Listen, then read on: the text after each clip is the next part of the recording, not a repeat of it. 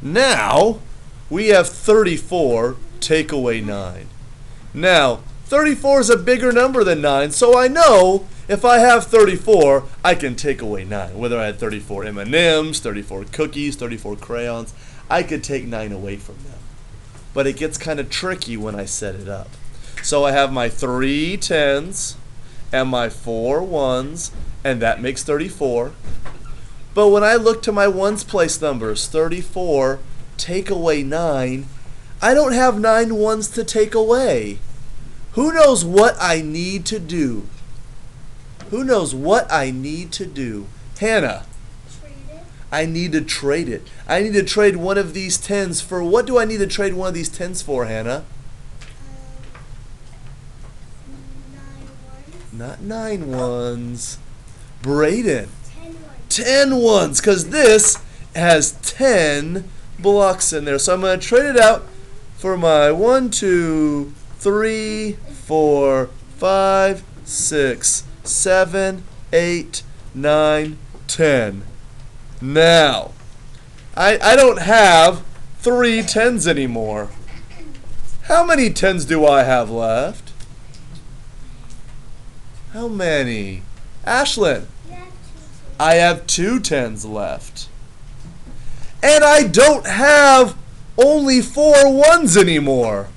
Who can raise their hand and tell me how many 1s I have? You have 14. I have 14, Makai, that's right.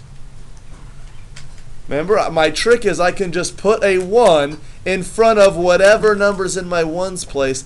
That's adding a 10. I'm adding a 10 to it. 1, 2, 3, 4, 5, 6, 7, 8, 9, 10, 11, 12, 13, 14. Now, if I have 14 ones, I can take away 9. So 14, I'm going to take away 9. There's 1, 2, 3, 4, 5, 6, 7, 8, 9. And I have 1, 2, 3, 4, 5 left.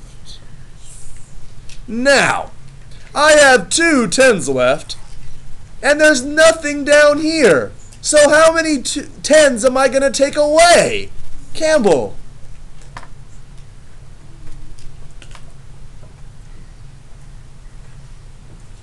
0. Because nothing is the number same of 0. Okay? So 2 take away nothing is 2. My answer down here says 25. I want you guys to count with me.